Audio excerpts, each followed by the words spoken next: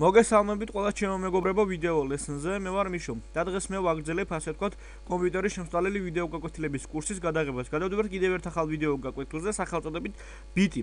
კომპიუტერში ასე ვთქვათ და დღევანდელ თანამედროვე კომპიუტერებში ინფორმაციის საწყის ეტაპად მიღებულია ბიტი. საქმე იმაშია, რომ ნებისმიერი კომპიუტერისათვის ნებისმიერი კომპიუტერში ინფორმაცია გადაიტანება ორობითი სისტემით, მეგობრებო. ანუ კომპიუტერებს ესმით მხოლოდ ნოლებისა და ერთიანების ენა, სადაც 1-0 ან უბრალოდ ერთიანი მაგნიტურ დისკზე იკავებს მხოლოდ 1 ბიტ ადგილს, ანუ 1 ბიტის მოცულობის ადგილს.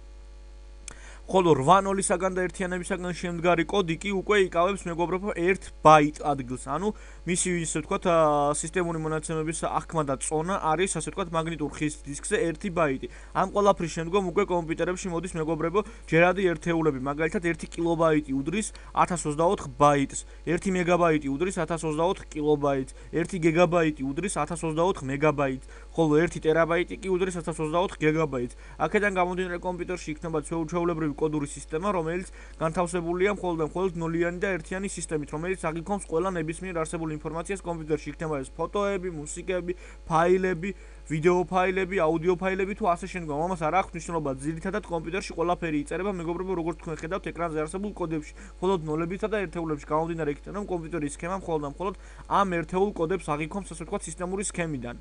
ძალიან დიდი მადლობა ყურადღებისათვის.